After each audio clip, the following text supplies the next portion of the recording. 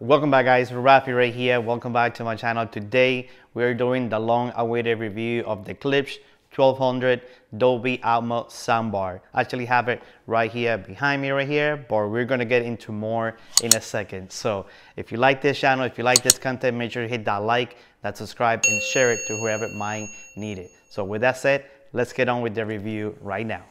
Let's go.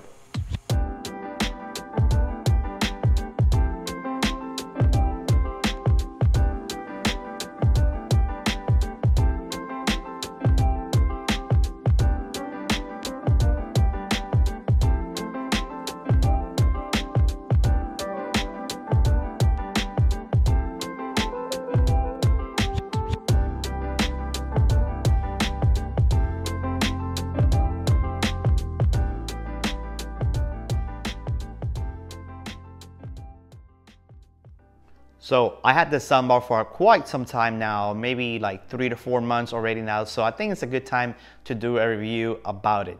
I didn't want to review in the past because I wanted to get more time with the soundbar to kind of really fully give my honest opinion about this soundbar here to see if it's worth the price of $1,900, which I actually got it for a little bit lower than that. I got it for $1,000, but still $1,000 is a lot of money to spend on a soundbar. So this is the time that I actually gather all my information, all my things that I like and I don't like about the soundbar, and I'm going to give it to you guys right here in this video. All right, so let's start it. And my first thing that I want to talk about is the look. The look of this soundbar for me is awesome. I like how it also has a combination to change the plates on the side, whether you have a brown setup or black setup. I opted to add my brown plates on the side, even though my system right here is black, but I also have some brown furniture here as well. So that's why when I had the mix of adding those plates on the side. And also I like how the mesh is all one full mesh in black, so it doesn't attract that many dust or it doesn't look bad and things like that, and it's covering all the speakers. The only speakers that you see visible are the tweeters on the side. And then also the off-firing speaker has a metal ring around them as well, which I really like that it adds a little bit of accent in the top of the speakers. Along with that, this subwoofer, it is all made of wood, black wood. But the only caveat to that is that it's a huge woofer, super huge. Like you really need to have the space, you know, the sub in an area that can fit, and kind of see if I can blend in with your setup. Because if you don't have a space, then this subwoofer or this soundbar in particular may not fit your particular setup. So, but the look looks amazing. The other thing that I'm going to talk about is the color. This soundbar only comes in one color, basically like the speaker grills and all that stuff. Like I say, is like a silver material, or silver color I should say. Also in the side, the silver right here is what actually stands out from the black, which I really like that. So the color, you know, it's pretty simple. It just kind of should be able to match with any setup out there. So look and color, it kind of goes hand in hand, but I really like those part right there. Now, as I mentioned with the subwoofer that is huge, this soundbar is also huge in size. So if you don't have a place to put it, you may want to opt in for getting a different type of soundbar. It also comes with additional 2 satellite speakers that are going to be behind you. I also have to get some stand for those speakers, you know, because they didn't come with stand. So I'll put a link in the description below about the stands that I got for this satellite speaker, which they actually need to be connected to a power. So if behind you don't have a power outlet, then you may need to run some extra extension cords to power those satellite speakers. So just be aware of that. Now, one of the reasons why I got this, you know, soundbar is actually the multiple connections that you have in this soundbar. So we have from HDMI, we got Bluetooth, we got Ethernet, we got Wi-Fi, we got digital cable, optical cable. So all those different connections comes directly in this soundbar. So all what you're gonna do is actually plug all your devices, whether you have gaming consoles, TVs, or whatever that might be, you're gonna plug it all into the back of this soundbar right here. So it kind of reduces a lot of clutter and reduces all those different tables going to the TV. Well, you can just have one cable going to the TV, which I'll talk about that more in a second. That's part of the EARC connectivity. But imagine removing all those cables from the back of your TV and just connect it directly to the soundbar. That for me, it released a lot of the tension or even running cables to the back of the wall, actually going into the TV, which actually have just one cable going into there. I'll have other cables as well, but everything goes to that one cable. Talking about connectivity, you know, one of the things that I actually have mine connected with is HDMI ERC. So whether you have all gaming consoles or anything like that, the sound from the gaming console goes into the soundbar directly, and the video goes to the TV. So you only have, for example, one cable, one HDMI going directly to the TV, and then you can have multiple devices connected to it. So all the sounds will come out through the soundbar. Now, if you want to know more at HDMI, ARC, or just regular ARC, I won't be getting into that right now. So hopefully you can, you know, Google and search all the other videos related about that. But that's the way I'm using it, through the HDMI EARC. Now, I'm pretty sure you all want to know, how does it perform? You know, how does it sound? So I'll say that at times, you know, the sound is amazing. I think when you're using the app and you can see that the actual audio that's coming out is Dolby Atmos, then I think you're gonna have the best experience over there. We're talking about more about the app in a second, but if you don't see it in the app, or maybe if you see it on the device or the media that you're playing that is not really playing Dolby Atmos, it might be coming just as stereo, or it might give you some weird digital out, I think it's called, or surround out, the digital surround. There's so many different like audio formats out there. So it will vary, you know, especially voices. Like if you're watching a movie and you want to listen to the dialogue, you know, that the characters in the movies are talking about, all the sound from voices, it comes from the middle, from the center channel of the surround bar. And sometimes, most of the time, audio will be louder around you and the voices are not as clear, or they're not being projected as much as you wanted to understand what's happening. But you will hear like helicopters, and you will hear like shooting and all that stuff going around you, like super loud, nice. But when you want to listen to what they're saying, sometimes it's kind of hard to understand what they're saying. So that's kind of like a big deal for me so far. Even though it's in Dolby Atmos, most of the sounds will come directly from the center. Now, there are times that if you're playing like an animated movie or whatever, you will hear the voices come from everywhere. Disney Plus, or maybe Netflix, or any other streaming services. It's kind of weird. So it's kind of like a in-between kind of situation right there. That's why I like the sound, but at times I don't like it. And I tend to tweak a lot of the app for like treble and bass and all that stuff, and change it to movie mode, some type of music mode, because it's louder, just so I can hear it better. So it's kind of like you're gonna be, you know, fighting with it most of the time. Now, talking about the app, it is a hit and miss. I don't know if it's the app problem or if it's a connectivity or what's going on, but when I try to connect via Wi-Fi to this soundbar, which when Wi-Fi is perfect, it sometimes has a lot of errors connecting. But if I connect my Ethernet cable in the back of the soundbar, the app will connect all the time. So I don't know what's going on there. And most of the time, if I'm like at home, it will connect perfectly. But if I'm like out and about, and if I wanted just to log into the app just to connect, sometimes it will have hard time. So I don't know if it's something about the app that it only works in the same Wi-Fi network where you're at home, or is it something on my situation with the Wi-Fi configuration that I have, which I don't think so, because everything else works fine. But sometimes the app crashes and things like that, so I don't like that. And then also on the app, when you want to change the volume, it may not send the signal directly to the soundbar, so it can go up and down, and you can see it in real time. It will be like a major delay on the app. That's something I don't like about it. But for the most part, it works when it's Ethernet connected and I'm at home and I'm using it. So it's like a hit or miss. And then, to be honest, there's not really a lot of controls you can do in the app. So I think the app needs to get better. You know, they probably need to do a refresh, or maybe find the developers where they make it and kind of keep tweaking it, because it's still not perfect. Like I said, one of the things that I was so like looking forward to do is actually to connect to my HomeKit setup. with my Apple HomeKit, and I had a lot of issues trying to find the soundbar in the Home app to add it. It wasn't until like a month or 2 months ago that I wanted to add a different accessory.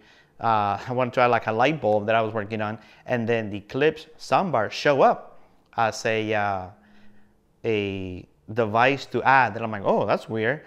Why was it showing up right now? I haven't even clicked anything, and I just clicked on it, and it failed at first, but then after a while, when I got closer, then it connected to it. But I haven't been able to use that so far because most of the time it says that it's disconnected, or not responding, as almost everything from HomeKit does, that it doesn't respond. But I had it connected at once, but I haven't been able to actually use it to see if it's actually worked or not. That's kind of like I don't know if that's a problem with the app or connectivity issues or whatever. So we'll see. Hopefully Klipsch can get it together and update their app. We got to the part where I'm going to talk about something that I hate a lot. It's the thing that's actually bothered me the most. And then pretty much it's like, if I haven't used the soundbar for a couple days, 3 to 4 days or something like that, and I just turn on the TV, which is technically supposed to turn on the TV and the soundbar at the same time, and I can hear sound. When I start playing, something in the TV, no sound will come out, and the soundbar is on. Everything's connected, everything's the way I had it, but for some reason, it will not send out. It recognizes that the Klipsch soundbar is connected. It knows that the sound needs to go out through the HDMI EARC, but no sound will come out. If I play the audio and switch it to internal speakers, on the TV it's playing fine. But when I go back to it and added HDMI EARC, it's like playing, but no sound is coming out at all. And everything's so I don't know what is going on. After a couple of days or after being using it, it just disconnects automatically. And for the price that you're paying for this soundbar, you're supposed to have it working. It's supposed to work, and it's not working. So all the time, what I have to do to fix it is disconnect the power cable from the soundbar, hit pause on the TV, on the whatever I'm playing, wait for a couple of seconds, plug the cable back in, and then just wait like probably 10 seconds for the whole system to reboot or to reconnect, and then the sound start playing back up again, and it's all good. So what's going on? What the hell? You pay $1,000, even if you got it $1,900 for this soundbar, that shouldn't be happening. You're paying a lot of money for this soundbar, and sometimes that thing happens. So I'm like, what the hell? I hate it, but at the same time, when it works great. You like owning the soundbar. You're like, oh yeah, great, it sounds great. But those things right there that I mentioned, the sound issues, the voices, the disconnecting, the app issue, it's just like, what the hell did I spend that much money for?